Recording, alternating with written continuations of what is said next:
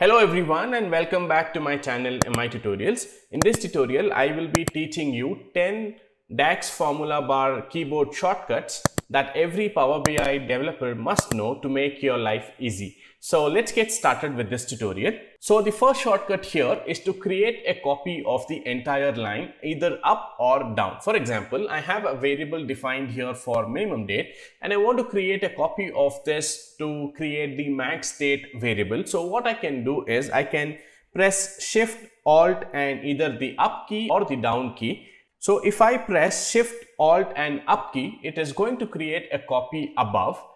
And if I press Shift Alt and down key, it is going to create a copy below.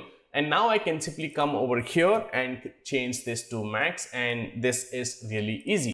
Now let's take a look at the next shortcut. Now with this shortcut, you will be able to move the lines either up or down. For example, let's say you have this variable max value to show and you want to move this from 5th line to the 2nd line. All you have to do is press Alt and up arrow key to move this one line above, and then if you want to go down, you can use Alt plus down arrow key to move this value below.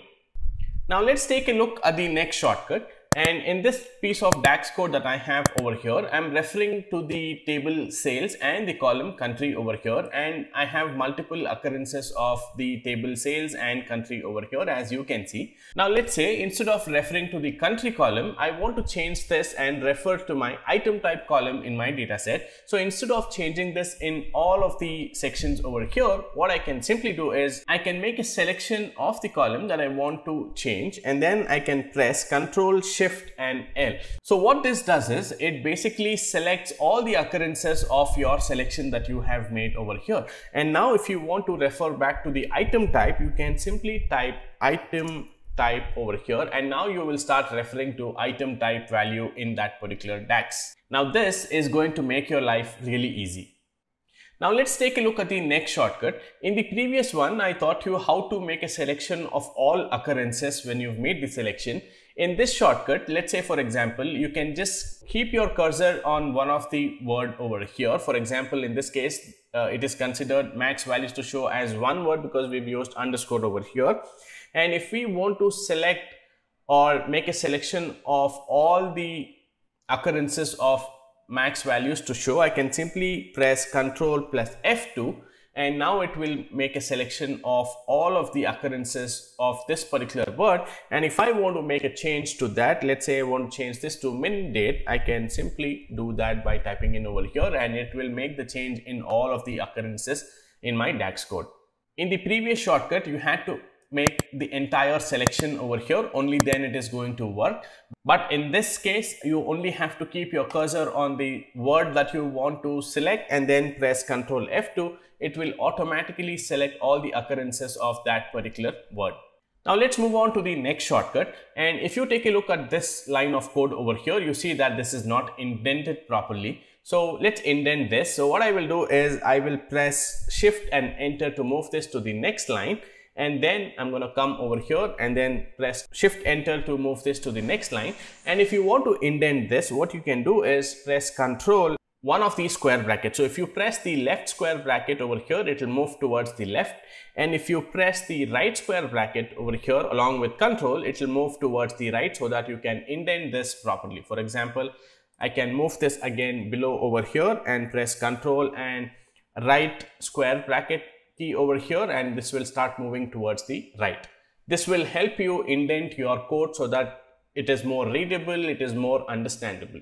Now I've added these two variables over here. I don't want these variables to be calculated within the DAX, but however, I want to keep them so that I want to refer them later, or maybe I want to use them later. So to keep these variables within the code but not actually evaluate those line of codes, what we can do is we can comment the line so that it is not evaluated. So to do that, what I can do is I can press Ctrl and slash key over here. This will sort of comment the lines here, and now you see that this has turned into a little green shade of color, and which means that these two lines of code are not going to be evaluated in this particular measure. And now to uncomment this or to start evaluating this, all I can do is press Ctrl and backslash key again, and this will now start to evaluate again. And the next shortcut here is about expanding the DAX formula bar. I can just press Ctrl plus J to expand this a little more further, and then press Ctrl J again to minimize this, and then Ctrl J to sort of expand that. Now let's move on to the next shortcut. Now let's say that you want to delete an entire line. What you can do is you can go to that particular line which you want to delete, and then click Ctrl Shift and K. That will delete the entire line for you.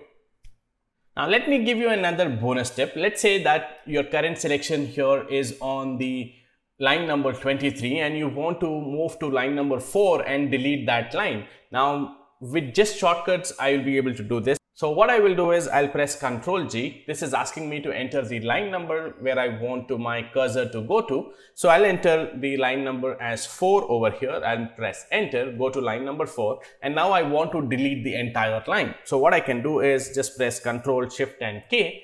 My entire line is deleted. Now when you master these codes over here, this will make your life really easy, wherein you don't have to use your mouse at all, and with just a couple of clicks you'll be able to do all of these things very easily.